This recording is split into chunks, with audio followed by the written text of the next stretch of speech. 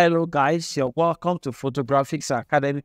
Alright, so today we are going to be doing something very, very interesting. I'm going to be showing you a very big hack that you can use to do your frequency separation and still achieve amazing results, just like you are seeing on this screen. And the beautiful part of it is that it's not all that technical. It's just for with the use of your brush tool, and you will still get the same amazing result.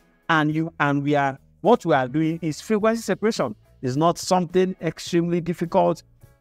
You just like it. Okay, so without wasting your time, let's quickly get started. Okay, so the first thing I'm going to do is to take care of the blemishes so that it wouldn't affect our image at the end of the day. So to take care of that, just going to quickly create a black and white adjustment layer over here.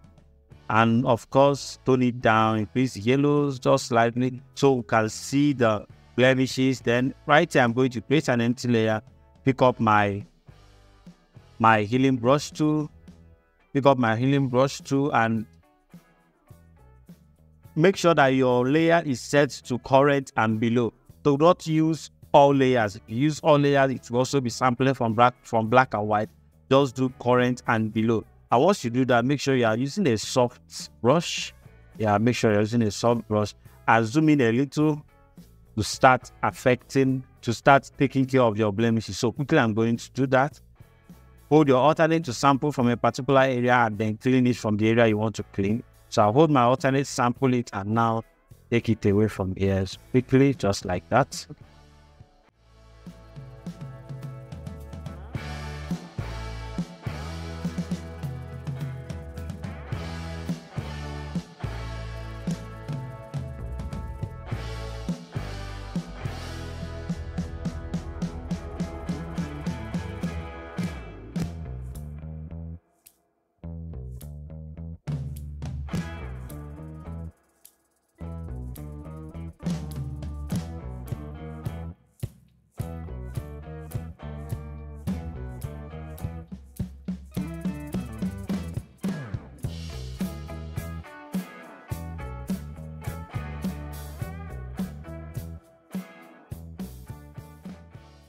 All right, so we are back. Okay, so I'm done with the blemish removal. Let me show you exactly what I did. Okay, so this was the image before, after. So if you notice, we did quite a lot of job on the face. So I didn't want to do more than that because it started affecting the shape and the textures of our face. But this is good. So I'm going to merge all of this together while we get straight into our frequency separation. So to do that, I'm just going to, of course, I believe by now you understand the concept of frequency separation. It's just separating your colors from your texture so you can be able to work on your texture without affecting your color. Simple. So to do that, I'm going to press Ctrl J 2 times. I'm going to call this color. And I'm going to call this texture. Sorry, I wasn't at texture. Okay, so to do that, I think I did a mistake. All right, so I'm going to have to close the texture layer, focus on my color. Then one thing you need to do is to convert this color to a smart object. Or rather, don't convert it yet. We'll see do that later in the video. That was way too step ahead of myself. So I'm going to go to filter, go to blur, go to Gaussian blur, zoom in the image. So what you are doing right here is to determine how many texture or the amount of texture you still want to retain in this image when you are done. So I'm going to zoom in to see exactly the amount of texture I'm losing. So I'm going to stick to 4. It's a very good place to stay for this image. Let's see what 7 gives us. 7 is also a good place to stay. Okay, so let's stay somewhere in the middle, 5. I'll press OK. Then I'm going to open up my texture layer. So what I did right now was I separated my color from my texture. So right now I'm going to separate my texture from my color. So I'm going to go to image, go to apply image. Make sure you are selecting your color. Just maintain the same setting you are seeing on my screen. This should be your subtract. Make sure your scale is in 128 offset. Your scale is in 2 rather. Offset 128 and every other setting should remain the same. Press OK. Change the blend mode to linear light. Beautiful. So put both of them into the same group, Ctrl G. So when you do this and you do before and after and you see any change on your image, it means you missed your setting. So at the end of the day, after making this setting, you shouldn't see any single effect on this particular image when you do before and after. Reason is because everything that is contained in this group is contained in the background. So it shouldn't affect your image in any way. So having done that, the next step is to change your color. Make sure you convert it to a smart object. When you convert to a smart object, now you go back to your Gaussian blur. This is the catch. Go back to filter, go to blur, go to Gaussian blur, then zoom in on the image to see exactly what you are doing. So you will blur the image out until you have it as smooth as you want it to be. So I'm going to start with somewhere around 15. Let's see how that goes. 15 is good. Let's see what 20 gives us. Okay, so I'm going to use 20. I'll press OK at 20. Now go to your smart filter, press Ctrl I to invert your smart filter, and pick up your brush on your smart filter, start painting over your image. And you will just start introducing that Gaussian blur you did right into your image, right like this. Just like that. Amazing. See the way it's affecting the image, the very subtle manner, and we are still having a very beautiful result. So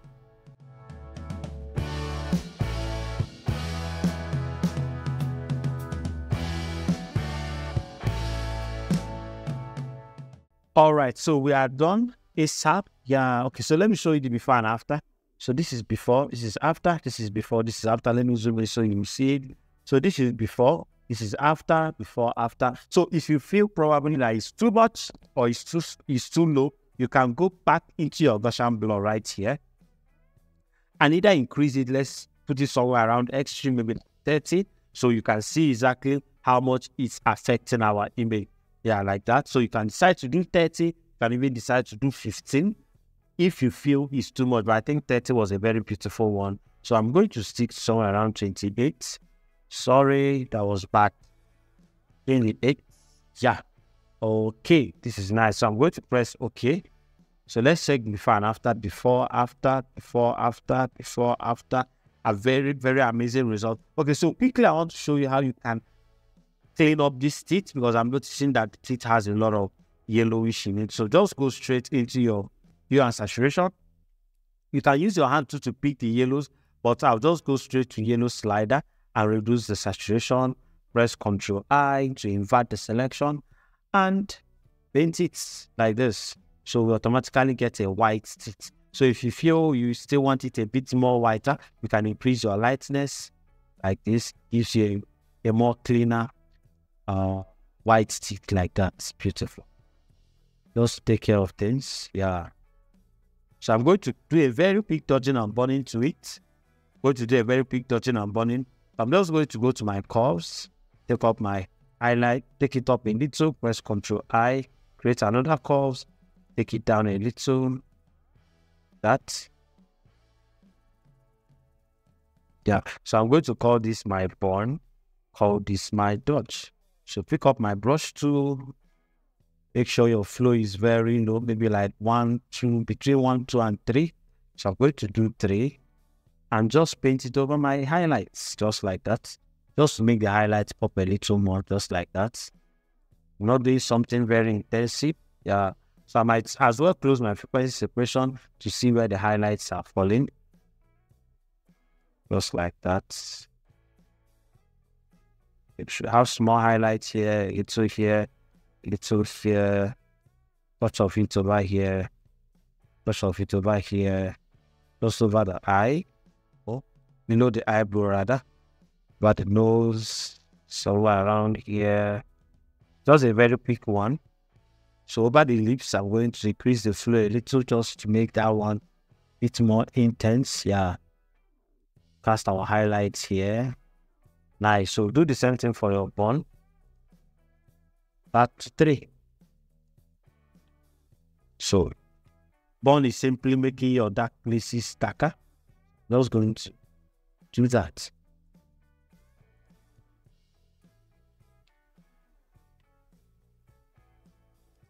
Just going to quickly darken this area. Quickly darken this area. Quickly darken this area. In here. Just like that. Beautiful. Okay. Over here, the same thing. In this, just slightly darkening some areas that you know that needs to have shadow, just for the dimension of the image. Yeah. This area, same thing. This area, same thing.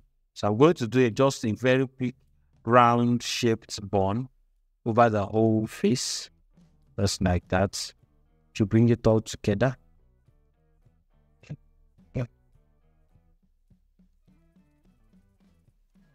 Okay, once I'm done, I'm going to turn back my frequency separation. So I'm going to group these two dodging and burning. Let's see what we'll have. So this is before dodging and burning, before, after, before, after, before, after. See the way we've been able to pull in dimension into the image just by doing that subtle dodging and burning. So I think I have too much burn on this one. Okay, so I dodge, retouch here a little more. Yeah. All right. Okay, so of course, we're going to drop the opacity of the whole dodging and burning. So drop it somewhere around 60. Yeah. We'll have before, after, very subtle effect. So our hue and saturation and our frequency separation. So this is the overall before and after. This was the image when we came into Photoshop. After removing our blemishes, this was the image after doing our frequency separation just by using brush. I believe you learned a lot in this video.